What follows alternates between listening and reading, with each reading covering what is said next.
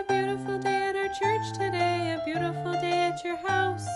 Would you come pray? Would you come sing? Won't you join our Hope group? It's Father Forty's neighborhood, a land of church and family love. Won't you come and pray with me? Come and pray. It's Father Forty's neighborhood, so much to learn, so much to do.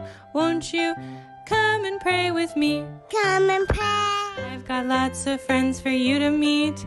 In this Hope group you will see a friendly face for you to see, just waiting to teach you.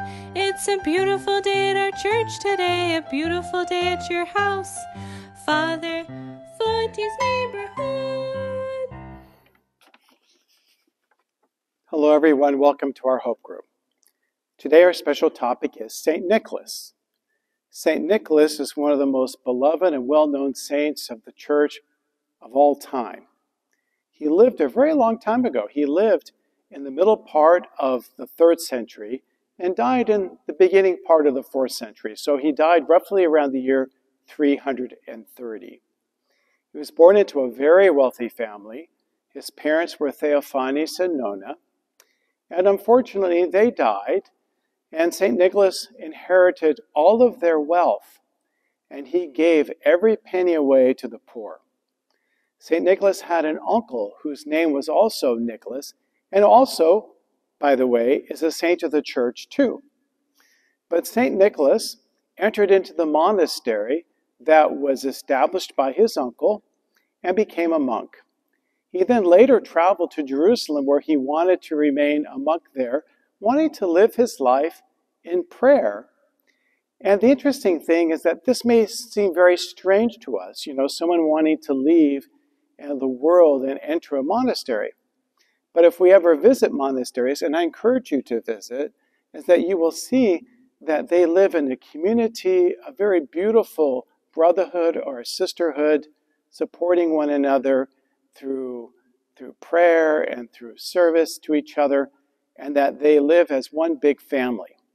So St. Nicholas had gone to Jerusalem, but God reached out to him and said, I want you to return back to where you are from.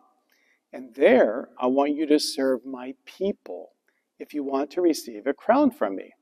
So St. Nicholas returned and went back to what we know today as southwestern Turkey. Now, interestingly enough, shortly after he came back home, he had a dream. And in this dream, Jesus and the Virgin Mary appeared to him. And Jesus was holding a gospel book, and the Virgin Mary was holding an omorphodion. An omorphodion is that special vestment that bishops wear that goes down, up and around their neck and down to the other side. And so the Virgin Mary was holding the omorphodion, and they announced to him that he was going to become a bishop of the church. He had no idea how this was going to take place, but sure enough, soon after he was elected, he became the Bishop of Myra in Lycia. As a bishop, he then spent all of his time taking care of his flock, taking care of all the people that were in the area where he lived.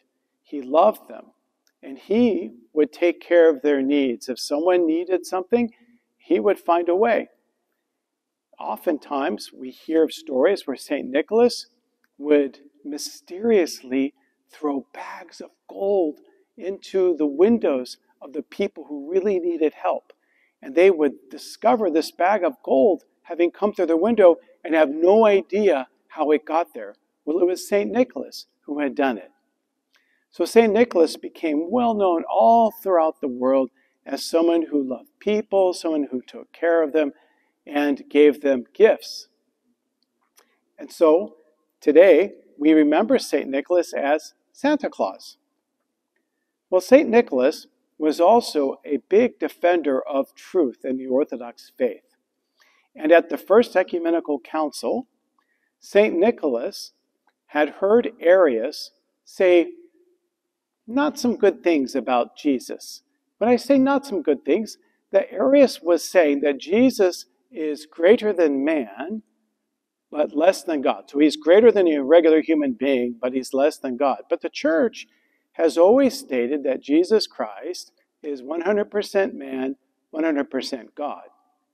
And so St. Nicholas, in defending the truth of the church and of God, struck Arius on the cheek. And so St. Nicholas was put into prison because he had struck another bishop. And while in prison, it was Jesus again and the Virgin Mary who went to visit St. Nicholas. And Jesus asked St. Nicholas, he said, "Nicholas, why are you here in prison?" And St. Nicholas said, "It's because I love you, Lord." Well, interesting that Jesus and the Virgin Mary then appeared to several bishops who were at that ecumenical council, and they told them, "You've made a big mistake in putting Nicholas into jail because Nicholas did nothing wrong. He was defending me." So this is indeed a very great mystery. You see, when St. Nicholas struck Arius, he did it without any sin. I can't imagine doing that. In other words, St. Nicholas was so pure that he did it completely out of his love for God that he struck Arius. It's amazing. This is the kind of person St. Nicholas is, that his motives would be so great and pure. I never recommend hitting another person ever, ever, ever, ever, ever. But St. Nicholas did this out of defending God. So, what happened? St. Nicholas was let out of jail and brought back to the council. Amazing.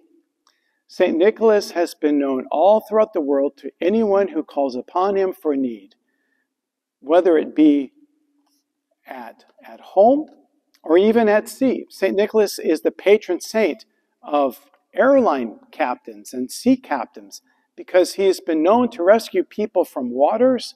He has been known to help people even today. And I can tell you, he even helped me and my family find a house many years ago. St. Nicholas truly is the victory of the people, which is really what Nikolaos means, the victor or the victory of the people, because he is our champion. He loves God, and we go to him, we ask him for help, and then he prays to God, and miracles happen. We see it even today. So I wish all of you who are named Nicholas or Nicole or any variation thereof many, many years, Kronia Pala, for just having celebrated your name day. And may St. Nicholas always be close to us and to our hearts and be there to help us always. God bless you all. It's a beautiful day at our church today, a beautiful day at your house. Father Fonte's neighborhood.